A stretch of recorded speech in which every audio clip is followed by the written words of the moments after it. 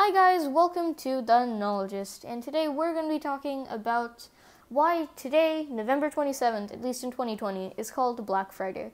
So you know what Black Friday is. It's basically that one day in the year where a bunch of retailers end up decreasing their technology prices so that more people buy them.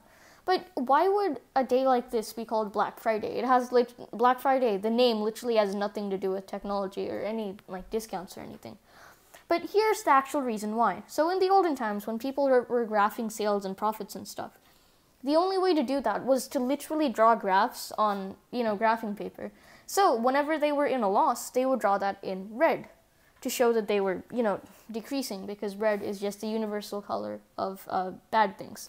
So since that was happening, then whenever they were in a profit, or at least breaking even, they would draw that in black. And since black signified a profit, or at least breaking even, that's why on the day after Thanksgiving, which for, I guess, you non-North Americans, because I know Canada celebrates Thanksgiving as well, it's basically a day we give thanks for the things we have.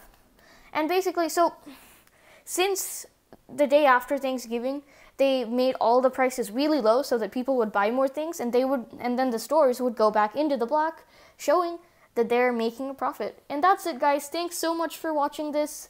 Be sure to like, share, and subscribe, and bye, guys!